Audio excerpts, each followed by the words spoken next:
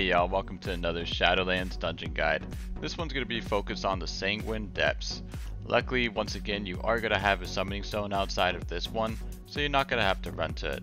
And as always, this will be done in chronological order, that way you can pause and play throughout while you're doing the dungeon yourself. The first two mobs that I want to include in this are going to be the ticks and then the brutes. The ticks are going to be using Engorge, where you want to interrupt that, and as well when they die they're going to explode. The brutes are going to be doing a big blue slam that leeches health from anyone that it hits, as well as does damage to anyone who's outside of the range of them. The first boss that you're going to run into is going to be Kryxis. If you're the tank, make sure you're tanking him in a corner, that way Headbutt isn't knocking you around. Throughout the encounter, he's going to target a player and use Juggernaut Rush. You're going to want to make sure to position yourself so that other party members can be between you and the boss itself to split that damage. At 100% energy, he is going to be using Severing Smash, which knocks back everyone, so make sure that you're positioned in a good place that you won't be flying off the edge. Afterwards, he's going to create little balls. Make sure you're grabbing those before they get to the boss. The next trash that I wanted to include in this is going to be the Sentinels and the Oppressors. The Sentinels are going to be creating little swirlies on the ground that have giant rocks pop up from them, so make sure you're avoiding those.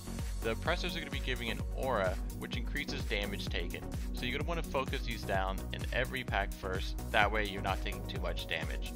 As well, at some point, you're actually going to get chains on you, which are easily broken if you just run away from the mob itself. After a few more trash paths, you're going to run into Executor Tarvold. I like to pull him back from the area he starts because as you see these beams go by, if you tank him right where he starts at, they will both be hitting you at the same time. Whereas right here, you can see I always stick to the right side, watch the left beam go by, and then have the right one go by afterwards to make sure I can see it and avoid it nice and easy. At some point, he's going to target a party member and cast Castigate.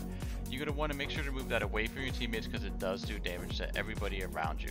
Throughout the encounter, he's going to spawn adds that leave these puddles on the ground, so make sure you're moving the boss out of these. And then we're going to move on to the third boss, Proctor Beryllia. Throughout the encounter, she's going to be casting Rite of Supremacy, which when she does, you're going to see these little light orbs spawn on the ground. Each one of these does help you mitigate damage for this AoE damage she's going to be putting out. If you're the healer, make sure you have some hots rolling on your teammates to keep everyone up at full health. Shortly after that, you're going to see Endless Torment, which everyone will take a little bit of AoE damage from, as well as these swirlies will go out. Make sure you're not standing in them because they do a substantial amount of damage, as well as leave a dispellable dot. At some point, you're going to see the tank get iron spikes on them.